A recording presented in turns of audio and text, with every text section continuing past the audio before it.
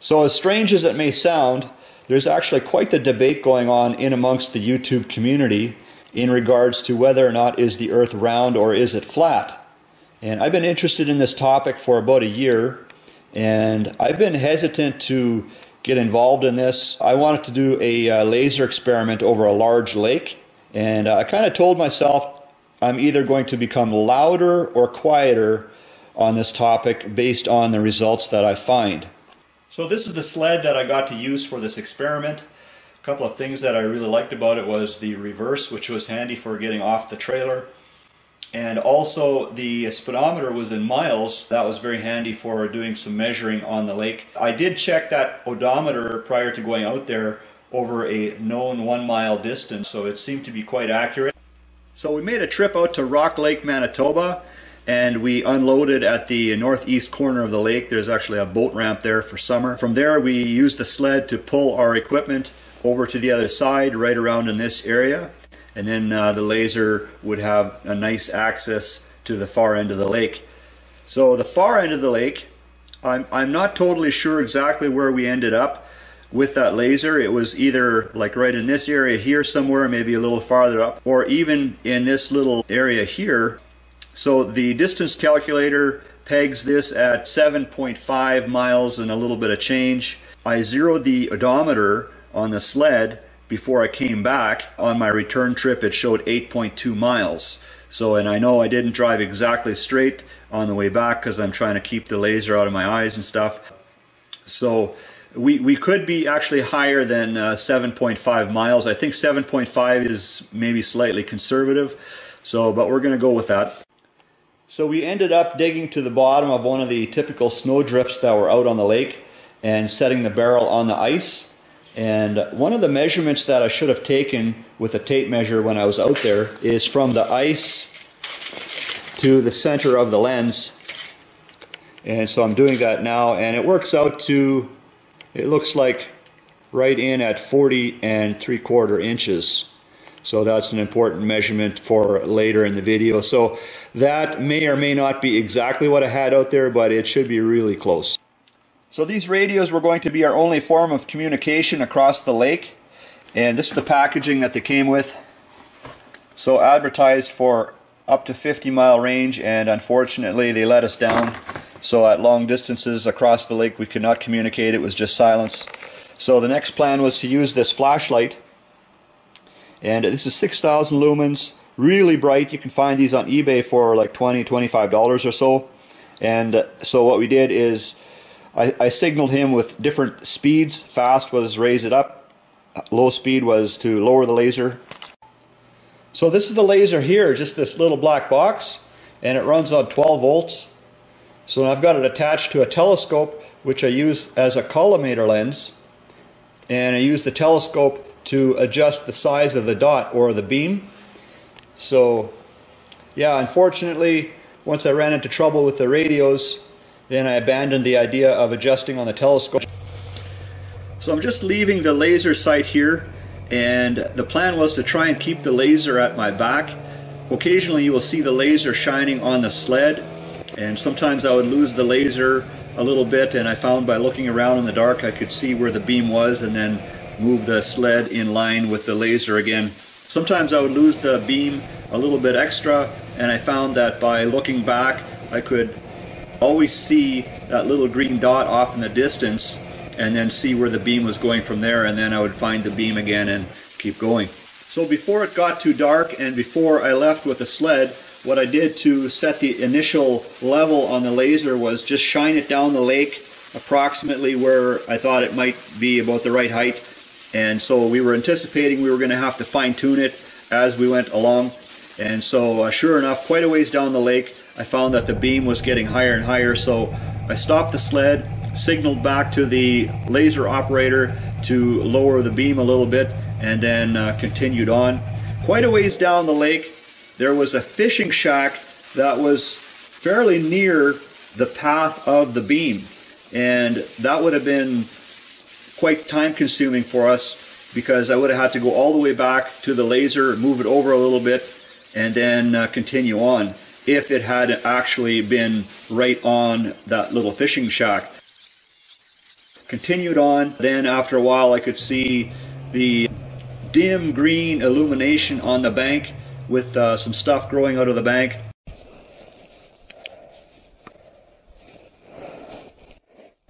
Okay, here's the bulrushes. So I'm going to find it here. Okay. So there's the ice. I'll turn this light off.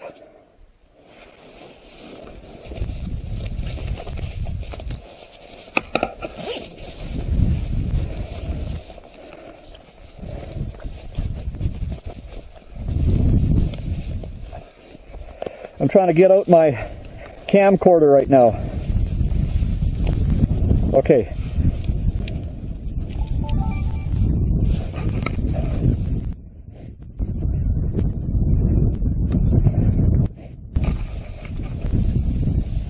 All right, so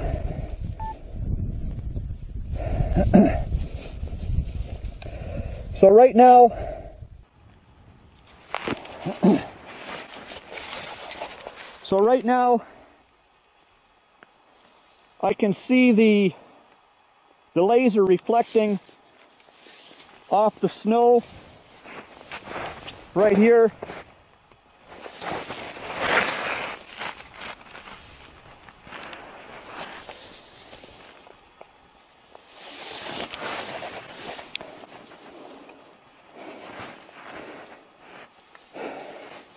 It's so dim, it doesn't light up my hand very much, but it does light up my hand a bit.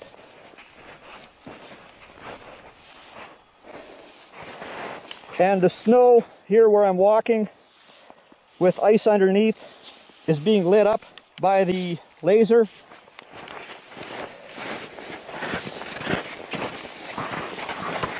Okay, so this is about 7 or 8 miles.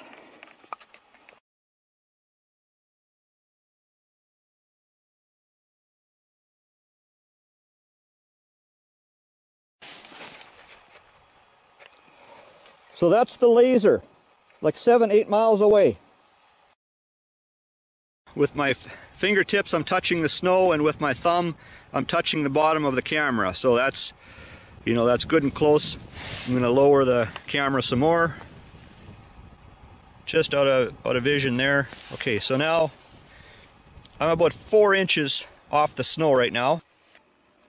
That last little bit of video that you saw, that was recorded close to the area where I kicked the snow away with my boot. So it's about 4 inches deep or so right there. Okay, so I'm still at the far end of the lake, and I'm communicating here with the laser operator 7.5 miles away. I'm trying to find a little more illumination, so experimenting with up and down on the laser. So it was about as good as what we could get at this end, but just the fact that I could communicate with him using a flashlight is significant, and I'll explain that a little more in detail later also. So here I'm just getting ready to head back across the lake and go back to the laser site.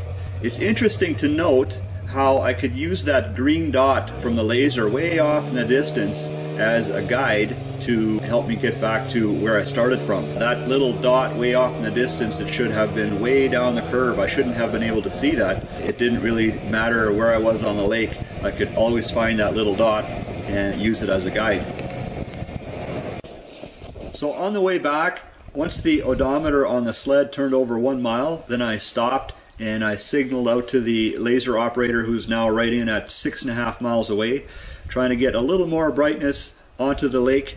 And it did seem brighter here than at the first test site as we were getting closer to the laser. But I think the camera was zoomed a little and maybe trying to focus on a light that was on the north shore there. Regardless, still got some pretty good shots here of the laser on the lake 6.5 miles away. So I thought of this later as I was editing this video.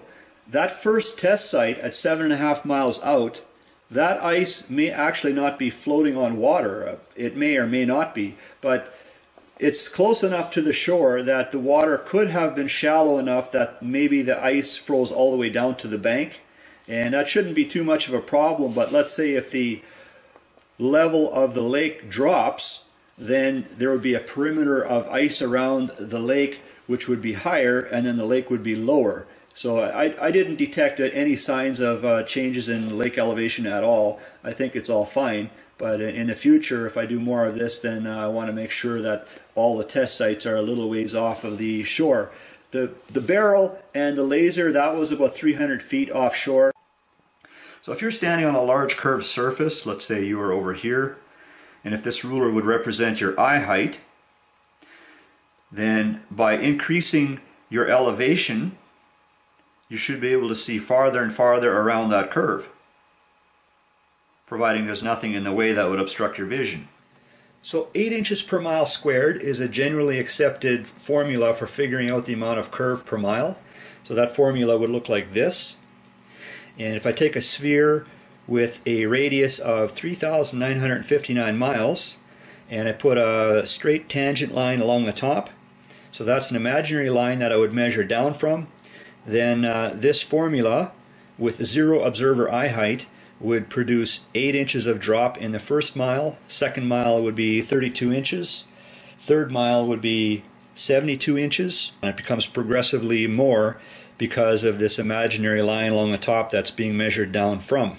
So this formula, once you get into really big numbers, then it becomes inaccurate. For example, if you would use this formula, it should give a drop of 3,959 miles. But this formula, at that great distance, it no longer works. I will provide a chart that gives accurate numbers, and also if I want to figure out how much drop per mile and include the observer eye height, for that I'll go online and use an earth curve calculator where you have the option of entering in the observer eye height, and then that figures that out for me. Okay, so first let's have a look how this works out with my laser operator. I didn't outright go and measure his eye height, but I'm assuming he's right in around 5.5 feet to his eyes. Based on that, there should be 14.28 feet of hidden distance here. And if I don't include this 5.5 feet, then this amount of hidden curvature should be 37.5 feet. So it's quite a difference that height makes for the observer. And so, okay, so I needed to establish the observer height for this laser. And remember that barrel was sitting in a snowdrift that's about 12 inches high. And so assuming that many other snowdrifts along the way are also in around the 12-inch mark, I subtracted 12 inches off the total height of this assembly. So instead of 40 3/4 to the center of the lens, I dropped that down to 28 3/4. So that was my observer eye height for the laser. So once again, 7.5 miles, and now I've dropped the observer height for the laser down to 2.4 feet. And then look what that does at the other end. So there should be 20.93 feet of hidden curvature at the far end. So these illustrations, they're not done to scale, and the angles and such, they're not done correctly. So if you look, for example, if this is 2.4 feet at this end, then comparatively speaking, then this end to scale should actually be higher. I'm not sure, somewhere up higher in there. So also in this illustration now I've drawn in the ice level here. So I found this very interesting, how I did not have to try and figure out a way to elevate the camera way up high, somewhere in this area, to get a visual on the originating source of the laser way off in the distance. So instead I had the camera way down low here, in this area somewhere, and to give you an idea where that is, see, that's actually lower than the level of the laser. So I had that camera sitting about 10 inches above the ice. So that is estimated. It could be a little higher. But the point is, I didn't have to climb, you know, a tall tree behind me in the bank somewhere and then try and get a visual on that laser. Like, no, it was like way, it was like down.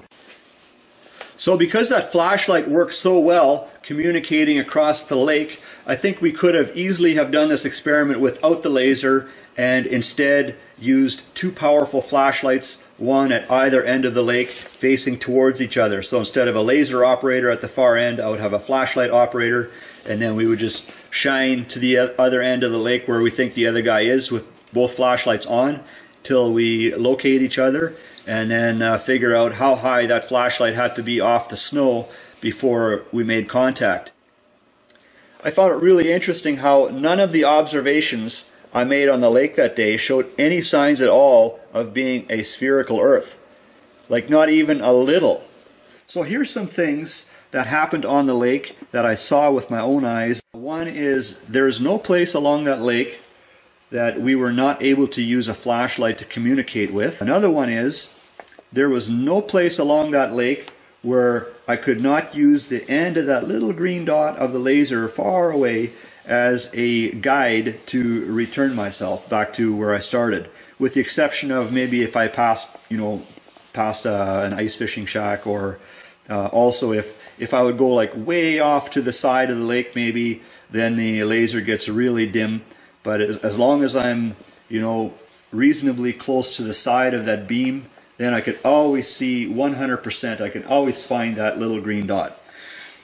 Another one is we were able to shine the laser on the snow at 7.5 miles away and also at 6.5 miles away.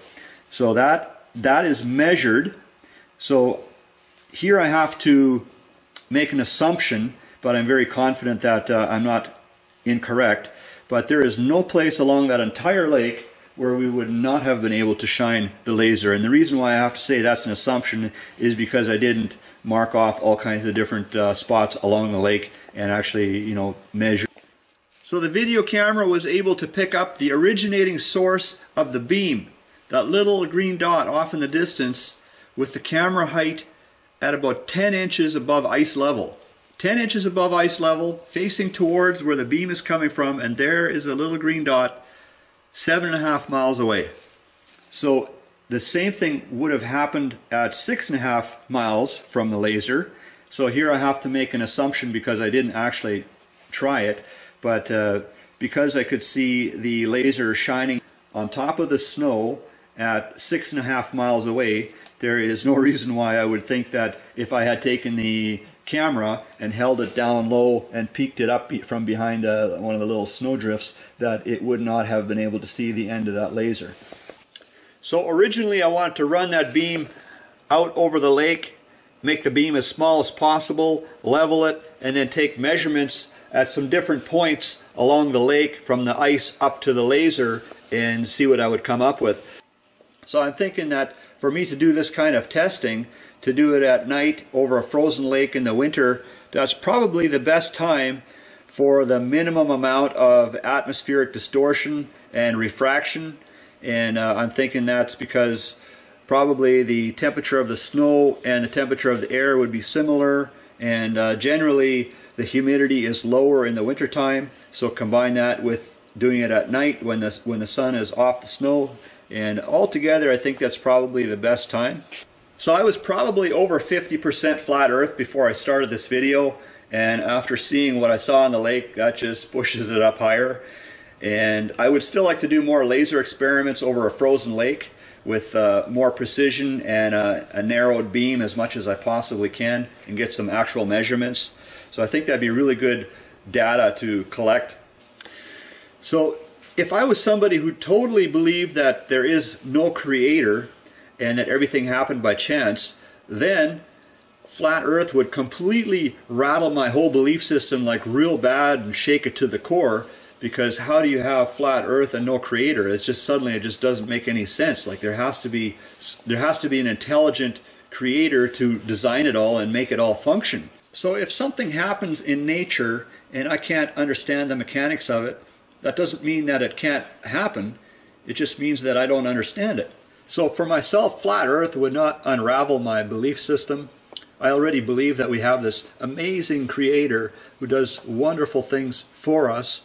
And so if I can't understand everything he does, that doesn't mean that he doesn't have it under control. So when I read about creation in the beginning of Genesis, what I understand is that the sun, moon, and stars were all placed in the firmament with water above the firmament.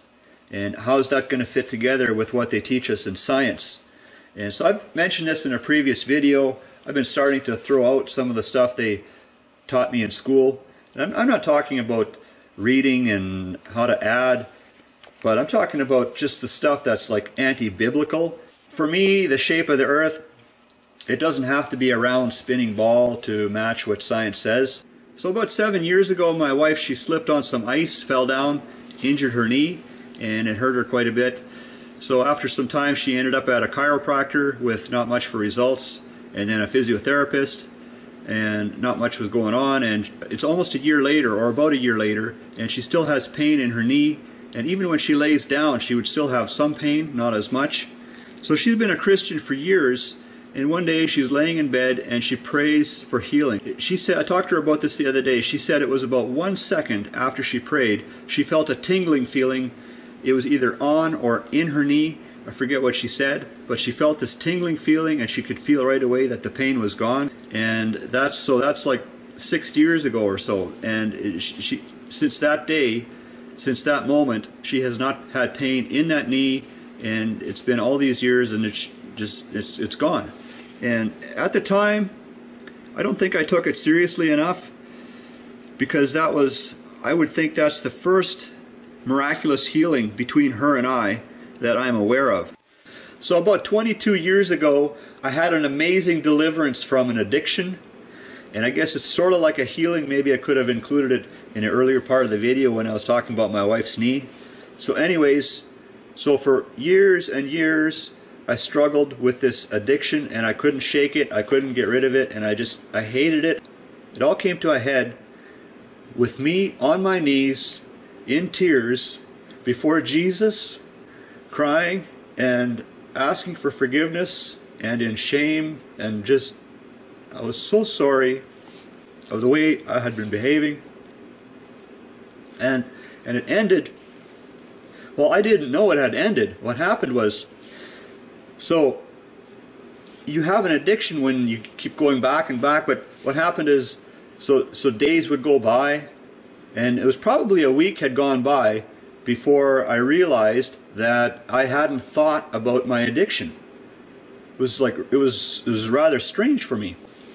So then weeks turned into months, months turned into years, and nothing. It was just gone. That chain was just off me. It was so awesome. So that there's more to that story than what I'm telling you guys, and that chain is still off me to this day. Like I say, I could probably make a whole video on that if I dare. And the whole thing here, what I'm trying to tell you people, is in case someone out there thinks that evolution is true and there is no God, there is no creator, I'm trying to tell you that it's, don't fall for the tricks and the lies. He is real and he's awesome. So I left you guys a link to the book of John from the Bible. So I really encourage you guys to investigate Jesus. Do some research there. Jesus said, I am the way, the truth, and the life. No one comes to the Father but by me. So he is the door. He is the only way. So check him out. And guys, huge thanks for watching this video. Even if you only watched a minute, thanks for that.